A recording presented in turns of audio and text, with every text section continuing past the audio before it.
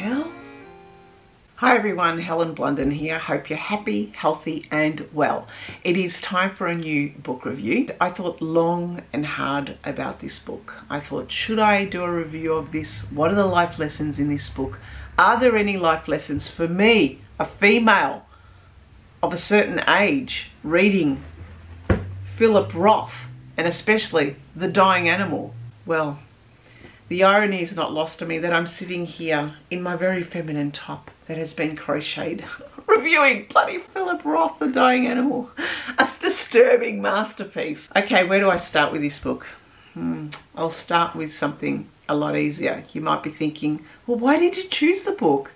Well, okay, I think I've told you in videos on this channel that the way I choose books in a library, I wouldn't recommend it. I go through like this with my finger, and whenever I recognize a name, or even if I don't recognize a name, or if the spine looks interesting, I'll pick it out. This time round, I recognized the name Roth, and I thought, I know that name, Philip Roth. I'll read his book. So I took out this book, and I should have recognized that this book was obviously well read. Look at the spine. Look how many people would have read this book. It's nearly going to fall apart. When I pick out books from the library, sometimes I don't even read the back. I just go, The Dying Animal, Philip Roth, Pulitzer Prize winner.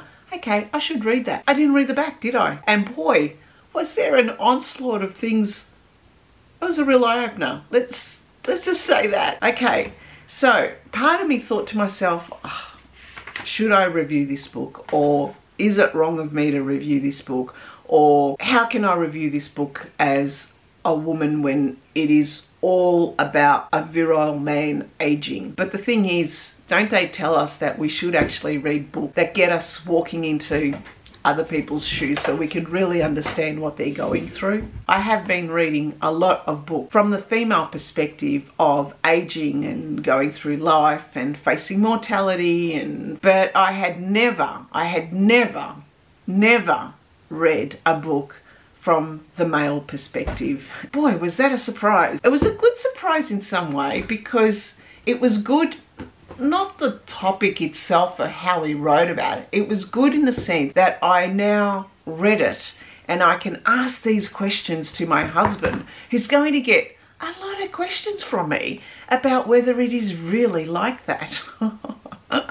Oh, he better hold on to his hat. Okay, let's start first with, obviously I told you how I found this book. I just picked it out of the library, and I should have known better by the way of how well read it was, that it was going to be a very popular book, but it was a very confronting book for me. It is about David Kopesh. David Kopesh, this is the third book. I didn't realize that it was part of a trilogy. And let me just say, I'm not going to go back to read the other two. David Kopesh is a 62-year-old professor at a college, at a university, and he's recounting his version of events to someone, and he's recounting the version of events of how he came across Consuela, a 24-year-old student in his class. But let's backtrack a bit about who this David Kopesh character is. He's 62 years old. He's a virile, very virile man who obviously has a lot of lust, a lot of sexual desire, obviously, in his age. So it must be a thing that obviously men don't lose their sexual desire in their age. That was an eye-opener. Anyway, let's go back to that. Anyway, he loves sex, and he loves sex with his student, and he loves no-tie sex. He's a free man. He doesn't have any commitments. He doesn't have a wife. He's divorced her. He doesn't have girlfriends because he loves the loose and free love.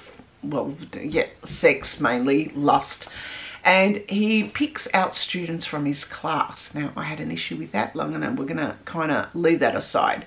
The way he does it, though, is actually quite, I wouldn't say sinister. Yeah, it's this sinister. He picks them out in class, and they're all young and nubile, 20 plus. But he has a method to how he does that. His method is he waits till after the exam, after the assessments. He has a party at his place. He gets them drunk, and usually, you know, students hang around. They stay around to early hours, and, you know, one thing leads to another. Bang, he'll have sex with them. He has that method of being able to bypass the harassment laws and things like that at the university. So he meets Consuela in his classroom, and he picks her out, and she's a 24-year-old Cuban young student who is studying to try and get better in her life. She dresses differently. She's a lot more worldly. She has had experience in life as being a secretary, and he latches onto her. He asks her out. One thing leads to another. They start to have a relationship. Now, David Kopesh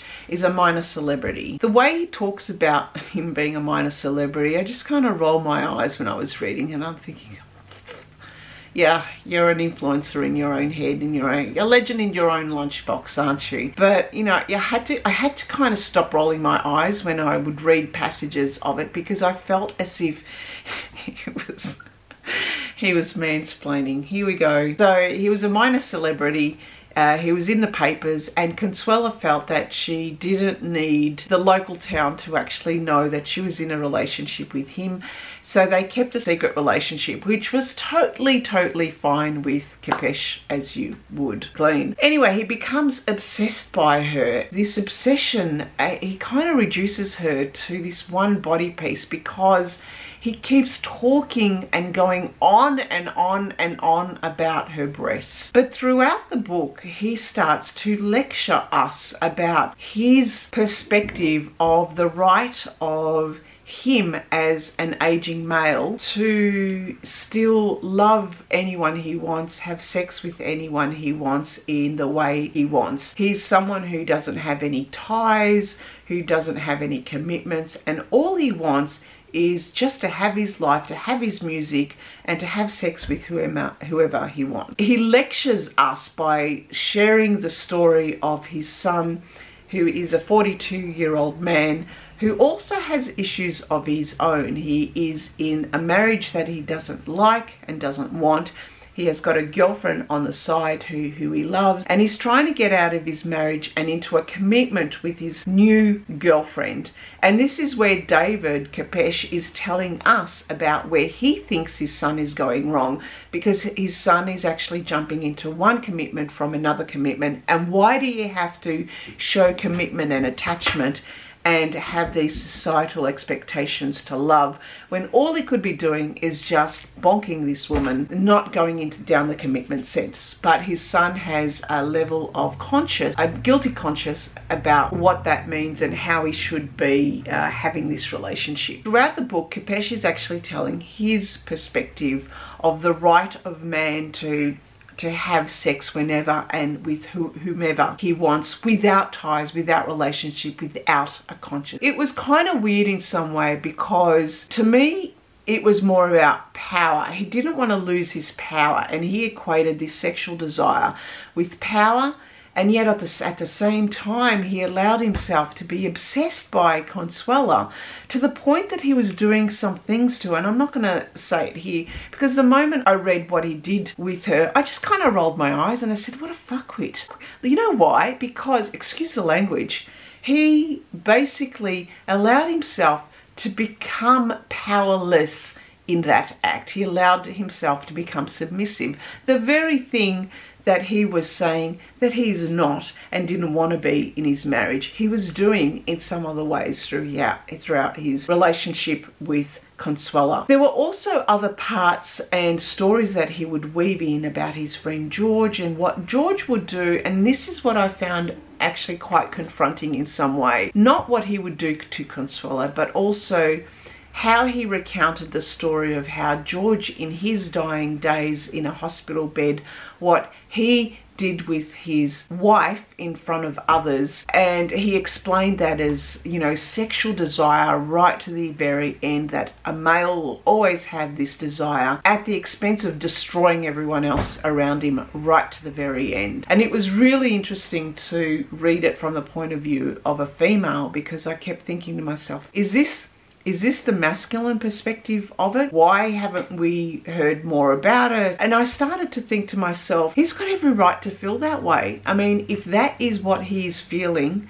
then, and he thinks that is right, who am I to come in with my own judgment and my own perspective and to say, well, that's wrong?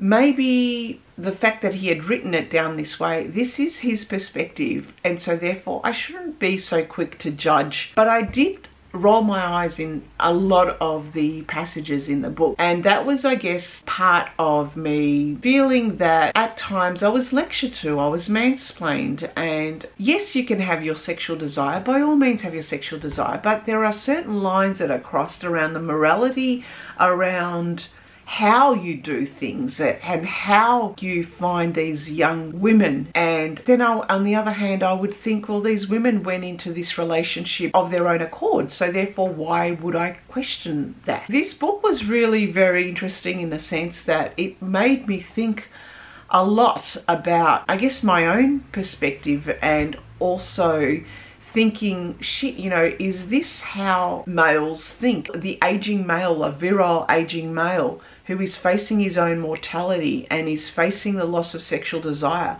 I actually kind of felt sorry for them in some way.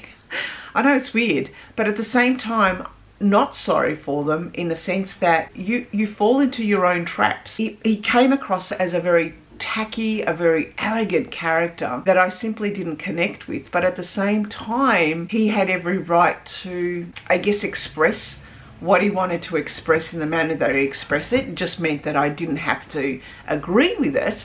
It was something that I definitely didn't agree with it, because he struck me as a really pathetic character, especially because he would reduce the women down to a particular body part, like he did with Consuela. Consuela, on the other hand, was an interesting character. And again, I'm not going to say that, yes, she had every right to be that way, but she did. On the other hand, she too was also using her power. And so it was a kind of, I'm not going to say it was all his fault. They both were using the relationship for their own means and ends. So therefore, who am I to pass judgment on it? He would say, the Kepesh character would say that he didn't want any ties or any attachment, and yet he became obsessed with Consuela.